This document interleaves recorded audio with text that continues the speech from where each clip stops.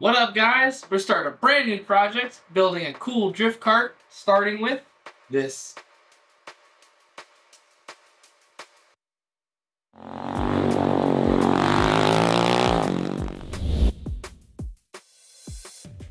Alright, diving into the hard drives on this one. I wasn't expecting to make a full video on this one, simply because it didn't actually finish the way we wanted it to. But this project is from back at the tail end of COVID. We were bored, stuck in the house, and someone gave us this free, crusty, old four-wheeler. So we decided to chuck a new battery, carburetor, and a new wiring harness into it, see if we could get it running and driving, and then decided to chop it up and turn it into a drift cart.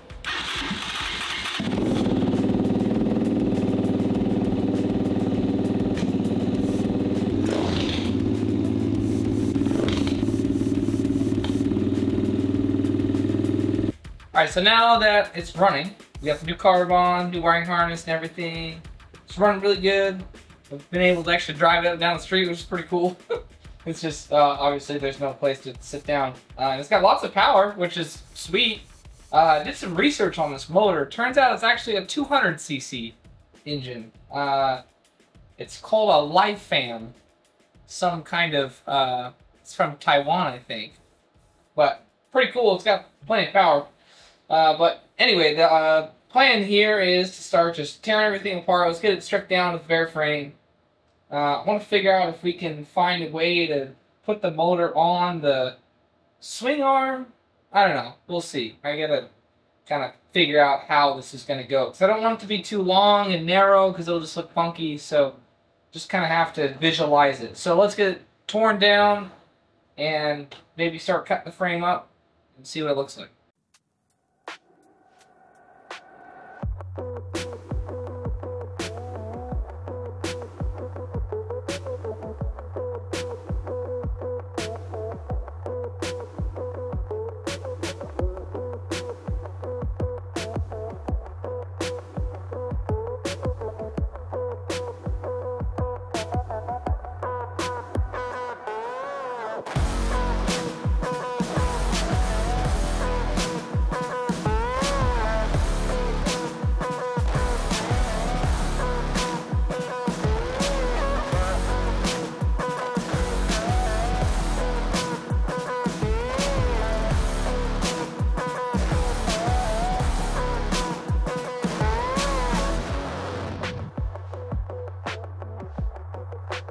That was just about the easiest thing ever. Probably fastest motor pull I've ever done.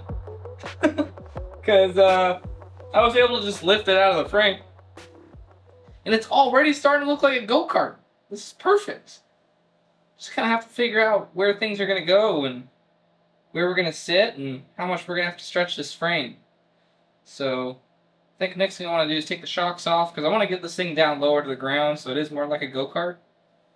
And then we're going to have to figure out, start mocking up where the motor's going to sit and see if we can salvage any of these motor mounts for the back and kind of go from there. Awesome.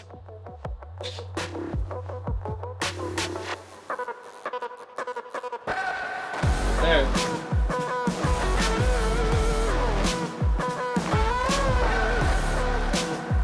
That's the only shot mount. Need to be strategic about this. Not just end up on the piles. Yeah. Chopped up metal.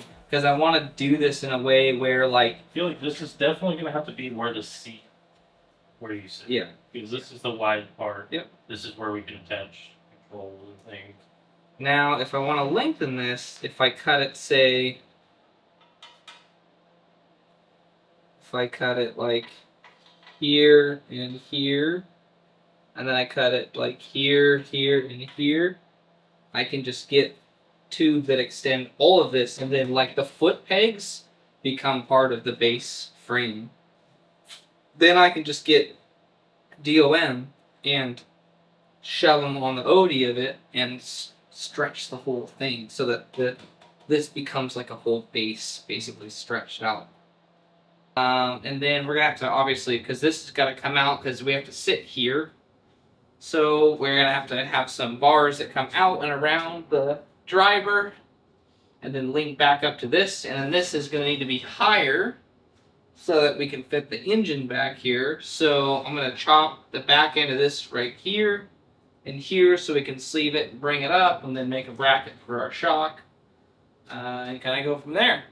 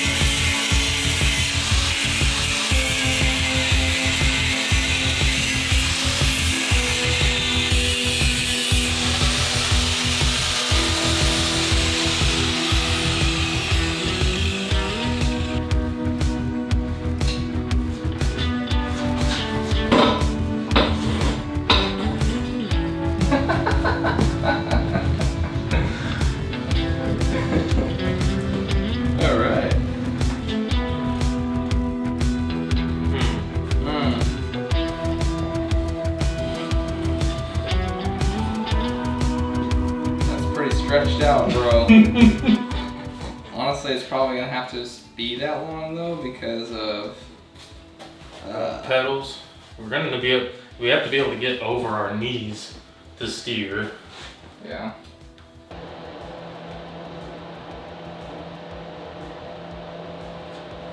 I think the first thing we need to do is get the motor mounted, because the motor is going to kind of dictate where the seat's going to go and how long we need to stretch the frame. Because obviously we want significant amount of room between the header and the seat, because we don't want to catch it on fire, which I'm thinking we might have to take one of these old road signs and make a heat shield out of it so that we don't catch the seat on fire. That's for later. So yeah, so I think what I'm going to do is kind of mock the motor up over the swing arm and then make sure that we can still clear the rear brake caliper and kind of start dreaming up how we're going to do the mounting. I think Donnie's got a bunch of angle iron left over from his build in his van, so we should have plenty of steel to kind of make that happen. And the angle iron is what, 1/8?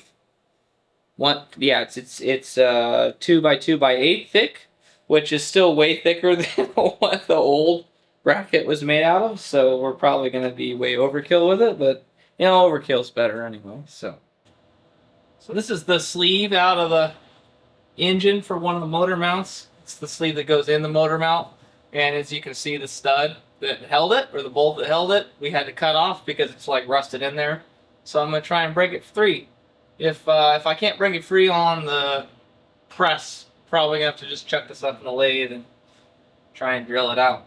But we kind of need the sleeve, and I'm lazy and I don't really want to remake it, so I'm gonna try pressing it. Oof.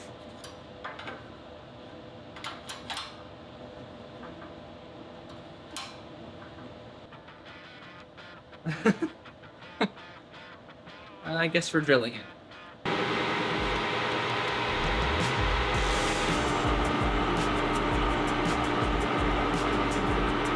So this is our power plant for this bad boy. It used to use this mount here, which we just got the old bolt out of. And it had this 4-bolt pattern here. But I don't want to use that anymore. They have this extra mounting location, like here and here, that wasn't actually used at all on the quad. Which I want to use this for that, I think. And then I might use this for like the shock mount, so that the motor's kind of tied into the whole structure of the thing.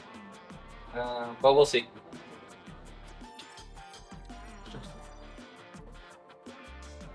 So I'm thinking these holes up here might be perfect for that back mount on that motor, but that's one of the holes for the brake caliper.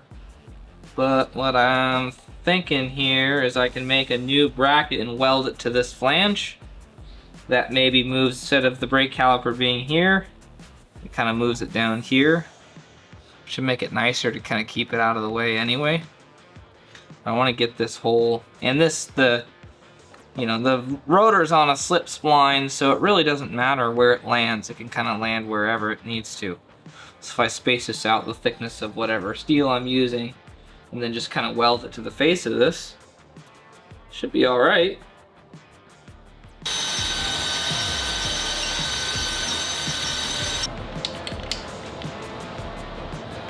It's off a little bit. Oh, for the sprockets to line up? Yeah. I wonder if I can turn some material off the back of that hub and bring it in. And I need to grind a relief in the case right here.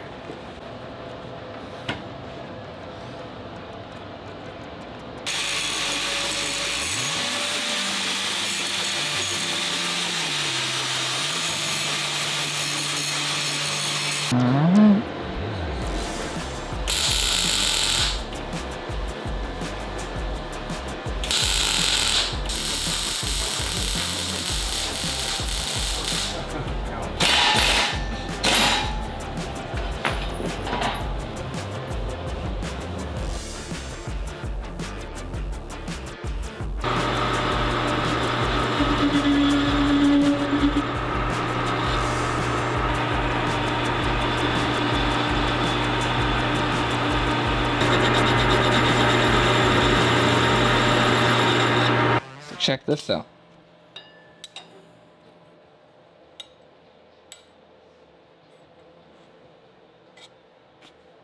Boom. I think that's about it, bud. Yeah. You all spacing? It's the wrong chain. I thought this was a 4. This is a 420 chain. Could have sworn this was the right chain. Oh, it's the wrong width. That's the problem. Well, maybe we can test fit it with this one. Rusty ass chain.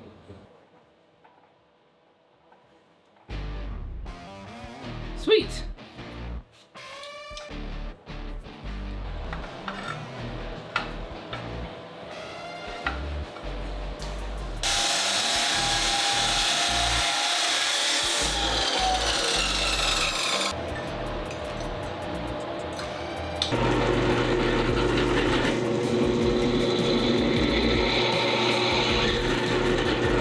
That looks nice. With the brackets all chamfered and stuff, it actually looks like somewhat intentional. Sweet!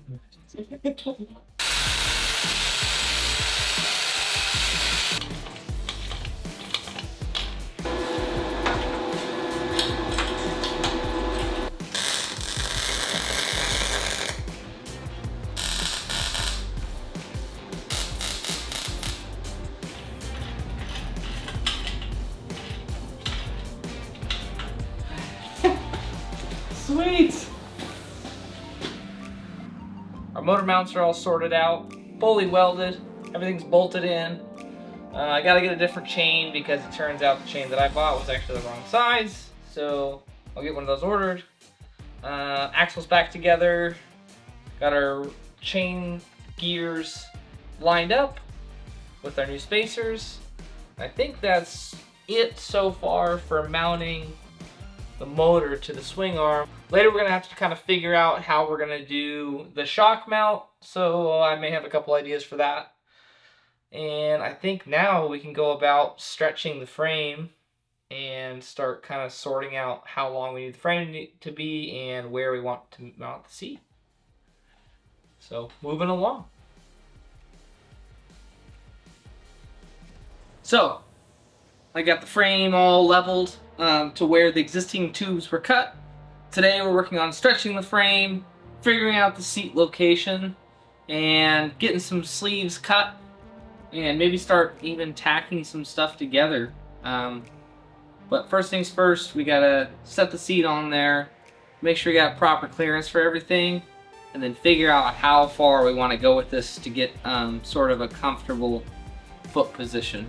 The outside. Well, the pedals are like here and here. Yeah, that's perfectly fine. Yeah. It's viewable. That's more room than I had in my actual go-kart. Sweet. When I was a wee one. So we got some raw stock here.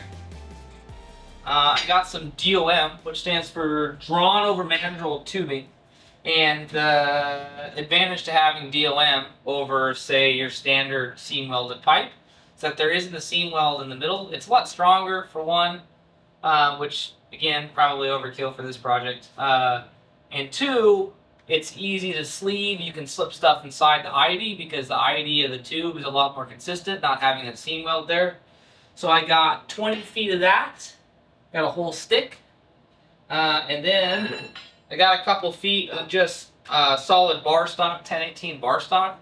So we can make ourselves some sleeve plug junctions to slip into the ID of the tubes that we're connecting together and extending. It'll make our connection point a lot stronger, so that the lap shear of the steel is not reliant on the weld, which I don't want to be relying on my welds anyway because they're not that great. And we're more or less relying on the thickness of the part that's slipping into the ID of the tube to make it strong, give us a nice strong connection. So, oh yeah, this is 1-inch OD 095 wall, which I just matched the wall thickness of the tubing that's on it currently. The sizes are a little weird because this quad's made in China, so it's all metric sizes. But we'll make it work.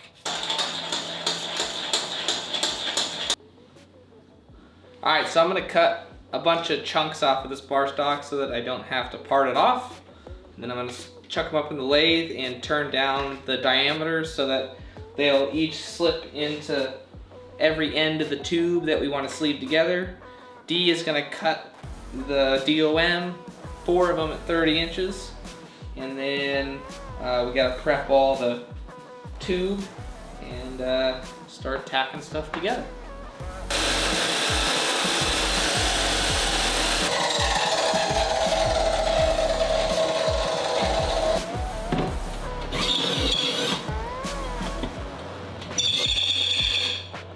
Lovely. I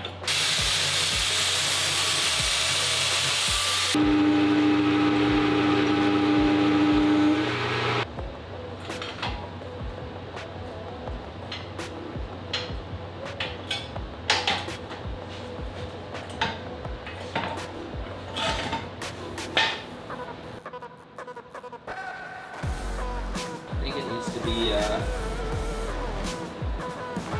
yeah, it just needs to be squared up. Oh yeah.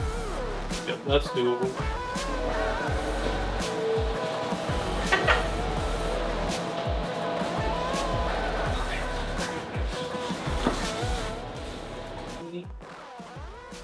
And 9/6 feet.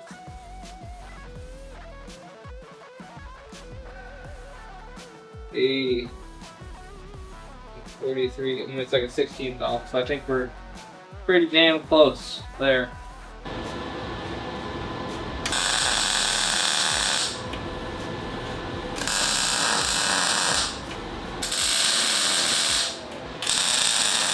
Alright, so my plan here is kind of use this as like our shock tower. It needs to be up here. So obviously we need to make some extension tubes. These guys are going to get cut off. And then my plan is to sort of tie, it's going to be about yay.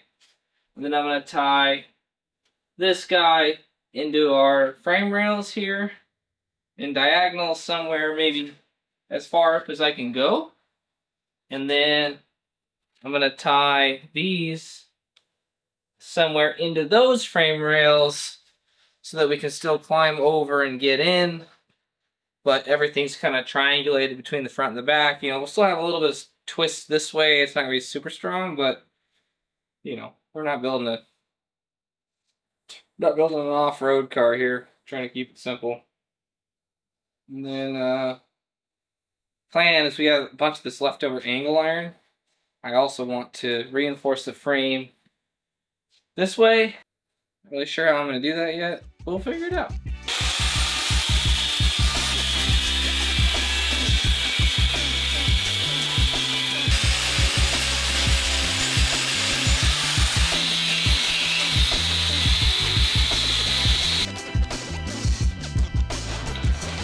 Sweet.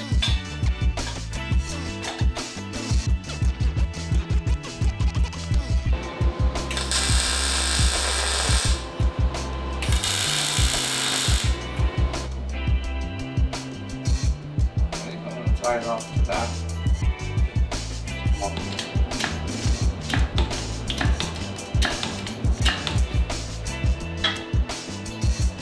Basically something like that. Yep. In there.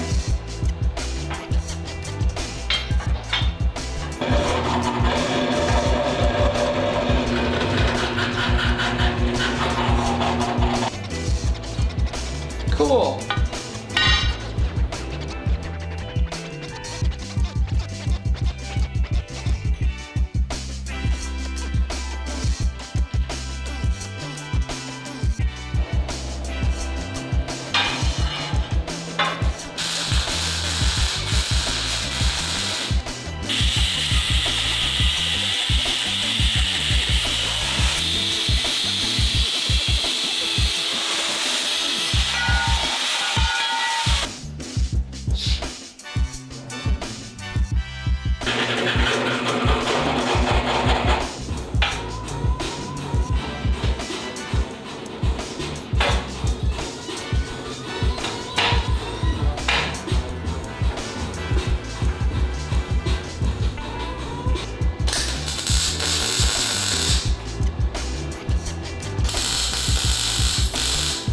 Doesn't look too bad, huh?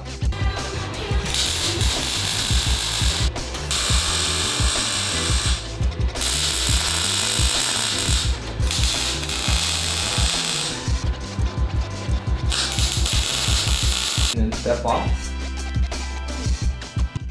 So all the load is basically going through these points here, right? And I could see this rail flexing. Like the two outside rails flexing and not these. So once we tie them together with some angle, it'll kind of help stiffen everything up.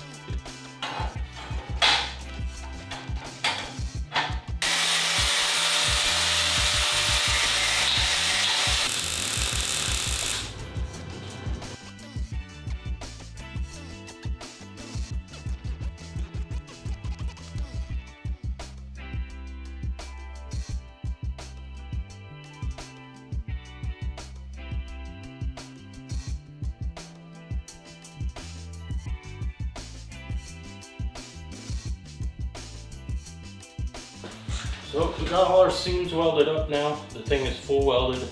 Now it's time to bust out the grinder and try and pretty up some of the welds.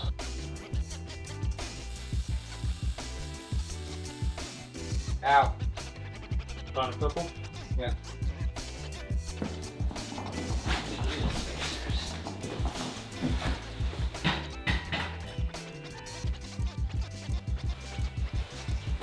Oh yeah, so Yeah, wheel spacers. 2-inch wheel spacers, and that will make the rear. Oh dude, so I don't even have to screw around with the front too much. Just make it sit low. That's like perfect. That's okay though. What do you think? I like it. I think it's better to have it a tiny bit wider than the back. Yeah, I like it. All right, so what I did is I pressed, so we got a set of 4 wheel spacers. Turns out we can actually get the proper amount of offset that we want for the front just by flipping it because they weren't 0 offset wheels, which is cool. The rear is 0 offset wheels, so we still needed the 2-inch wheel spacers in the back. So what I did is I just pressed the studs out of the other 2 wheel spacers that we weren't going to use, bored these out, the holes out in the spindles, and then turned the press fit area down. So I got about a 2000s press fit. Pressed all the studs into the spindles, and then I machined our hub pilot board to match the pilot that's on these spindles, and voila. So now we can put the spindles on, torque them down, and then torque our wheel spacers down, and then we still have to drill out the openings in the wheels because it has to fit these M12, I think they're M12 studs. And then we can put the rear wheels on and see how wide it is. Perfect.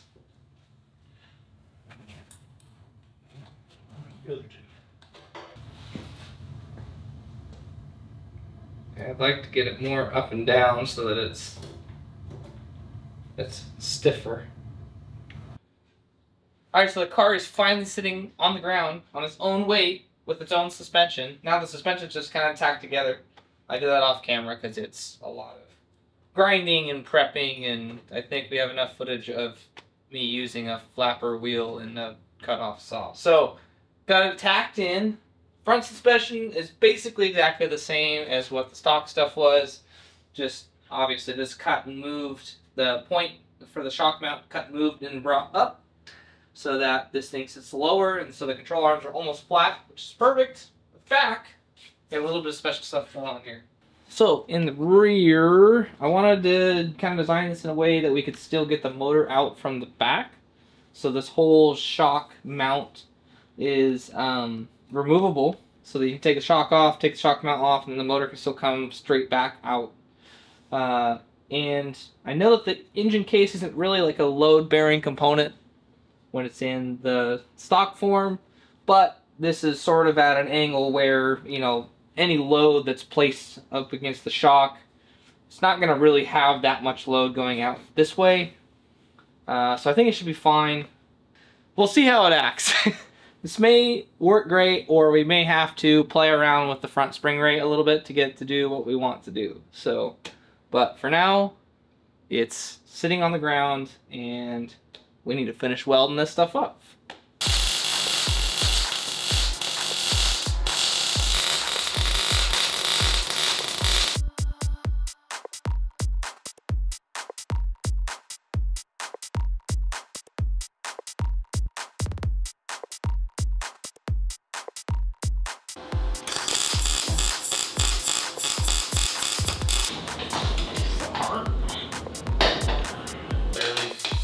Over my knee.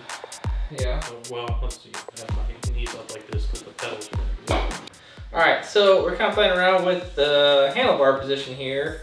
And this seems to be a pretty good spot for it to land and still clear our knees when our feet are right here on the pedals.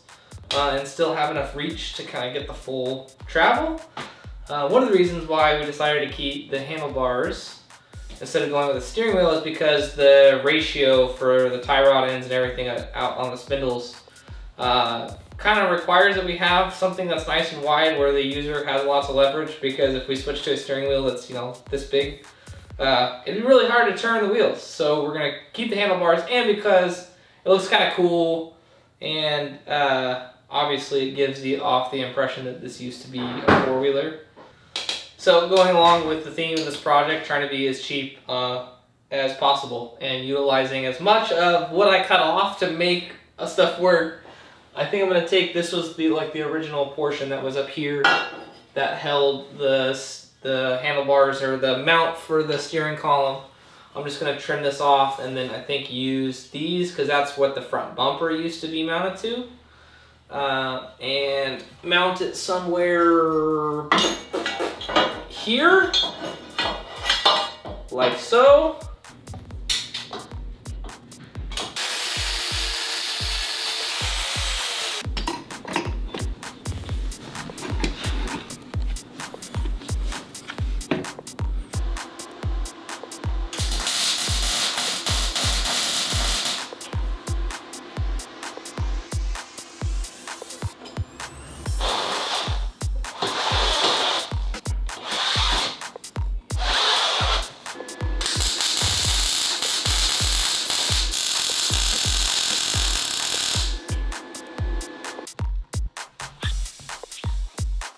Oh, that's perfect. Dude. You got plenty of leverage there.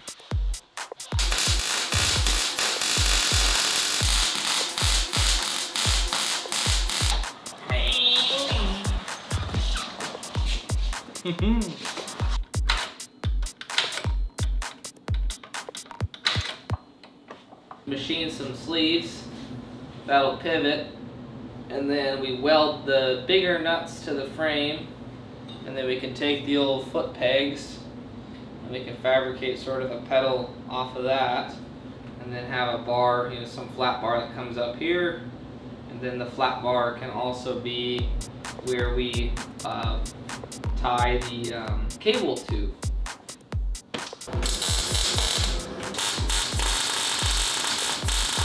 Alright, so we have our completed foot pedals here, which are pretty sweet looking. And then all we gotta do is take these nuts and weld them to whatever as our pivot point. I think what I want to do is take a piece of 1-inch flat bar and actually weld the pedals to the flat bar, because then it makes it a little bit easier to position it on the chassis. And then it, you know, we can probably get them closer together too, so that they're not so far apart. So we'll do that. And I got our shifter and e-brake lever made out of some Pittsburgh wrenches, that whatever steel these wrenches are made out of welds really nicely. So it looks good. But those will kind of be like that together, and they'll be kind of clocked so that your hands don't run into them. And then this one's the shorter one's gonna be tied to the shifter. And then the longer one's going to be tied to the master cylinder. So now, once these things are cooled, because they're really freaking hot, I need to drill holes in each of these to match the pivot points that I want for both the shifter location and for the handbrake. And luckily, cool thing about this is this one for the shifter is actually pretty much the same length as the original shifter. And I cut the original shifter down so that we can attach the push-pull cable to it. So as long as I get my pivot point in roughly the same location, the ratio will be the same for the shifter. And for this guy, if you see here, this is the original rear brake. It's about the same length. So as long as I get the hole that I'm connected to, obviously this pivoted a different way, but leverage kind of works the same way. As long as I get this hole basically in the same spot as where the original master cylinder mounted, it should work out pretty good.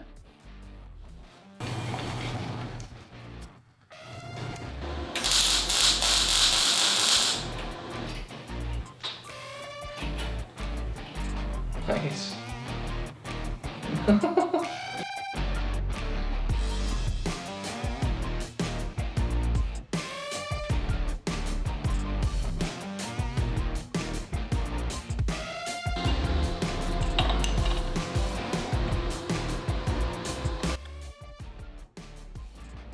Look at that! Alright, so neutral.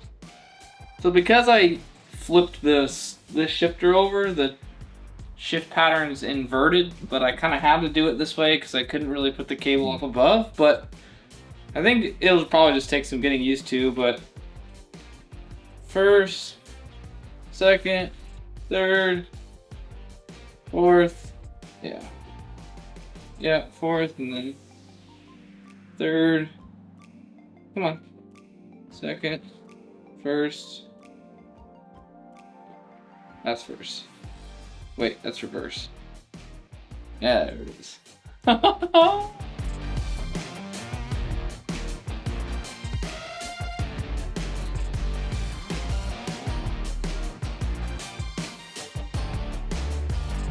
Just love it.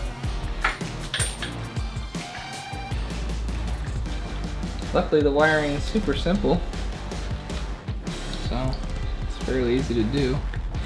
I want to make sure we don't have anything falling and arcing and doing exciting things.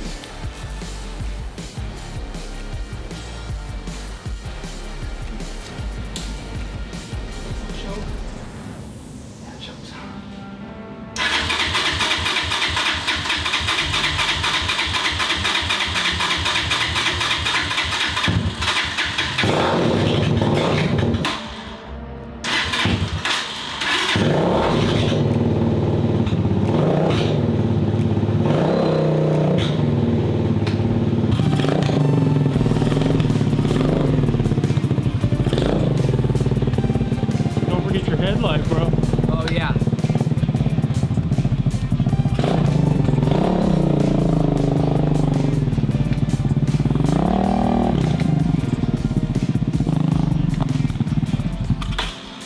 Oh.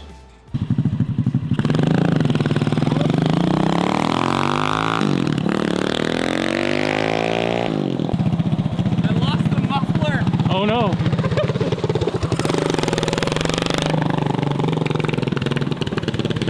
Oh no, we got a little curb rash. This thing is, oh, it's just because it's like a perforated piece of steel just like rolled and shoved in there. Yeah. It's not even, yeah. I can't drive around with it like that because No, it's that's really loud. super loud. I can't believe this actually does anything, but it's really loud without it. Way more steering angle. Like I almost couldn't even turn it around in the cul-de-sac. What? Yeah. The steering angle is awful. But it handles really good. It's funny because it actually took quite a bit of whipping it and throttle input to get the back to slide. But once it did, it was like super controllable. Like really controllable. It was awesome. It was a lot of fun. I just kind of like leaned into the seat, into the bolster, and kind of pushed my butt and wiggled it, and I could like kind of play with the throttle a bit. It's a blast, dude. The only thing that sucks is these front brakes are just so not good. So I think what we're going to have to do, especially the main thing is I need to get this moved to the other side because I realize, obviously, it's dumb because I can't, like if I'm starting from a stop and you're on a hill or something, you need to be able to hold the brake and you can't hold the brake and shift at the same time. So I was like holding with my left hand and then shifting. But so we just got, and that's easy, just move this over to the other side. But the rest, like the controls feel good. Other than the throttle being a little bit sticky at the bottom, I don't know, maybe I think I just need to pull the cable out and maybe put some lithium grease on it and get it to slide a little bit better because these are just cheap cables that I got on Amazon. So, what you're looking at here is a 6,000 PSI rated hydraulic hose for our brake line. Because I have a bunch of braided Teflon hose and crimp fittings, but nobody in the area wants to crimp it for me, nor does anybody else have the correct fittings, or the correct dies to crimp it. So, I went with a JIC hose. Probably a little bit overkill, but I just want to slide. That's all I want to do, is slide. So, we're going for it.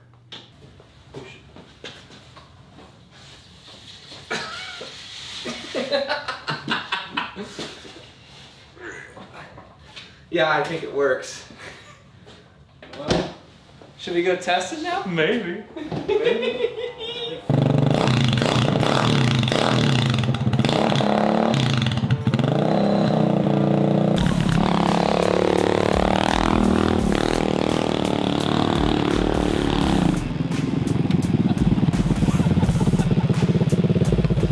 Does it work? It's so fun. This thing is ridiculous.